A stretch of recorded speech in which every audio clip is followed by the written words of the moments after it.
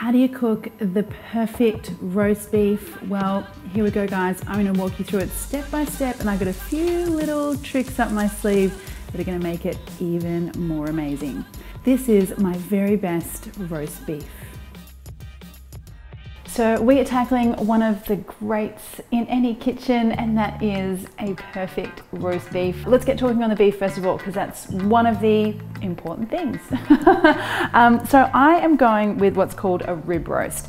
You can see I've got bones. These bones prepared in a way that's called Frenched. So the fat and the meat have been removed and they're basically just clean bones. I love the bone in because a lot of people say that bones in improve the flavor of meat. I'm not really so sure about that. What I think it is, the meat that's closest to the bones stays a little bit more rarer. So for me, if you like your meat a little bit more rare, go with the bone in. If you're someone who likes it more well done, then I think you're better off going bone out. So there you go, that's my theory. Now, to prepare this guy, we basically just want some salt. So we're gonna add a few little unconventional things a little bit later on, but just plain old salt first of all. So be really generous here. This is a big hunk of meat, so you know it can take quite a bit of salt. Now if you can, it'd be really great to leave this overnight, uncovered in the fridge. That's actually gonna help form a really good crust because that will kind of dry out a lot of that top layer of skin and fat. But I have a little extra step that we're going to be doing in the oven, a little brining while the beef is cooking. So if you can't do your overnight salting, that's okay. I have a little shortcut for you. Before we get to that though, let's prep our pan, because what I want to do here is make a little bit of a trivet for the beef. I don't want it sitting in the hot pan and searing on one side. I want to make sure that there's lots of good airflow. And just to improve like the perfume and the flavor as well, I'm going to make the trivet out of onions and garlic. So let's start with some onion. Okay, so this is kind of like your roasting rack, if you like, which you can use a roasting rack if you want to as well, but I just love the extra, fragrance that you get from the onion and the garlic. Now, beef goes on top, and if you've got bone, you want bone facing down. That's gonna further protect your beef. So now the important times and temps. So you can go hard and fast here. I prefer to go low and slow, and then we'll develop the sort of crust at the end with a little bit of extra butter and a little bit of a secret ingredient of mine. But what you want is a 150 degrees Celsius oven, and you want about 20 minutes per 500 grams. So there you go. So this one is about 2.3 kilos. I'm gonna come back and check on this guy though after an hour and see how we're going. I've got a little tip for you guys about how to see if your beef is cooked before you slice into it. All right, let's get going. Now, just because your beef is in the oven doesn't mean you can quite relax just yet. Remember I said I had a bit of a brining technique that we're going to be doing for the beef? Here it is. What you want is, we're going to make a brine that is 1 part salt, 2 parts water. So first of all, I want a good hunk of salt here.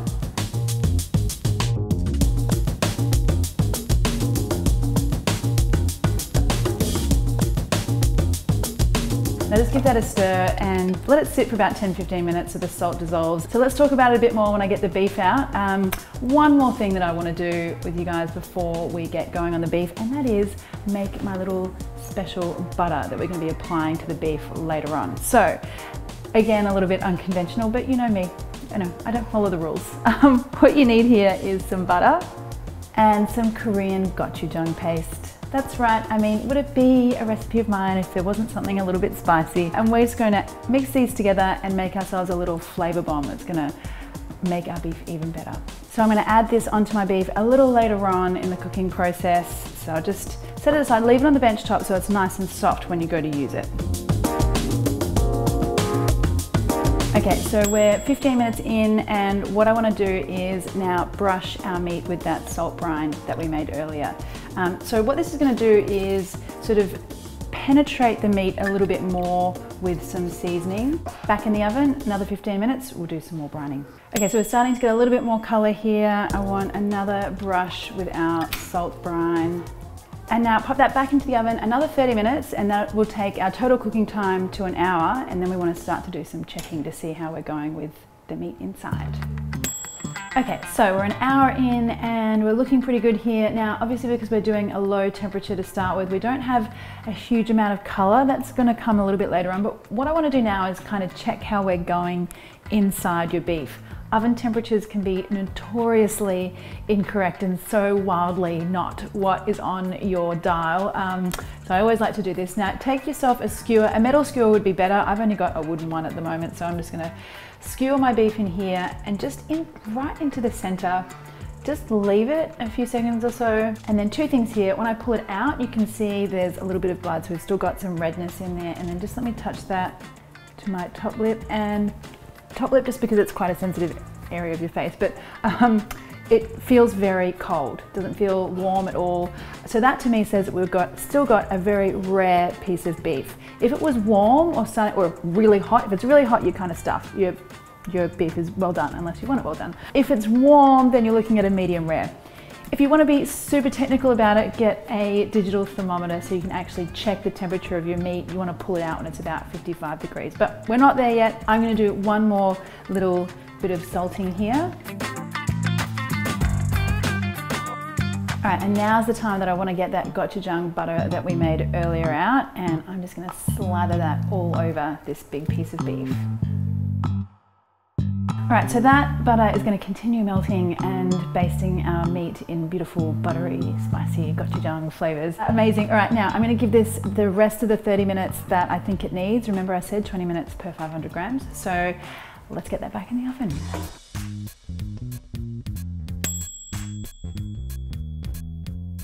All right, so this is starting to look and smell really delish. Wow, look at that color.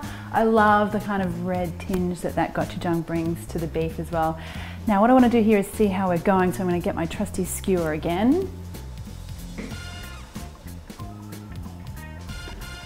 All right, so that's starting to feel warm to me, which is what I want. So I definitely don't want to overcook this lovely piece of beef. So I think we're ready to go with our hard sear now. We've sort of slowly cooked that beef through about medium rare is what I'm guessing and hoping.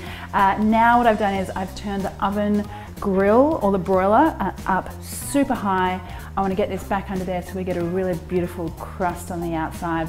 About 5–10 minutes it should take. Okay, wow, I am loving the look of that. Look at that beautiful color and that little bit of sizzle. Smells so good. Now you definitely want to let that beef rest. Such a crime when you don't do that, because what's happened is as the beef's cooked, all the heat from the outside has made all the juices kind of like suck into the middle, and what you want is for the beef to relax and for all of those juices to come flooding back out into your lovely beef. So that's the reasoning why you want at least a good 10 minutes here. Now the onion and garlic, what I want to do is just spoon a little bit of those pan juices over the top of those. And then I want to pop these guys under the broiler just to give them a bit of time to get some nice caramelization as well. Okay, so slicing this guy, you've got a few options here, but I always think taking it to the table with the bone in is so much more dramatic. So what I like to do is let's take the butcher's string off. And the whole reason I get my butcher to put the string on for me in the first place is that one, it keeps everything nice and compact, so we try not to, dry everything out or overcook it.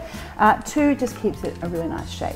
So I'll just get in here and cut that off. Now, so once you've got all of those pieces of string off, now we get into the slicing. So a couple of things here. You can, what I like to do generally is take the whole thing to the table, because as I said, the bones and everything, the whole roast just looks so dramatic and delicious. And then at the table, I'll do a couple of slices, because of course we want to see what's going on in there. So let's do that now. Whoa, have a look at that. I mean, that meat is so perfect, in my book anyway. I mean, you've got beautiful red and juicy meat all the way through, and very, very even. I mean, that's just pretty much perfection. I am super happy about that. And then what you want to do is at the table, just so you can get a few more slices out of here rather than just doing the slices that are the size of the bone, if you know what I mean. The bone's off and then keep slicing away. But that to me is one perfect roast. Now I want to get my beautiful onions and everything out onto my board.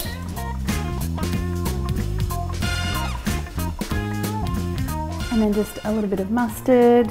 And there you go, guys. One very special, little bit unconventional roast beef, but can I tell you, it really is pretty damn amazing. Let me get in here and try it because I cannot wait. All right. I I am so going to enjoy this. Mm.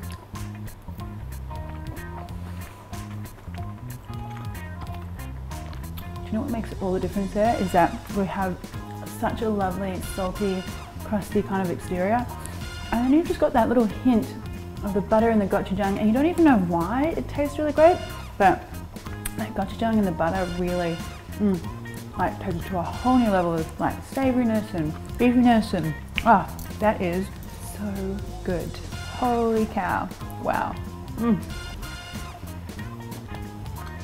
Such a good, easy, foolproof way to do your prime rib. Yum.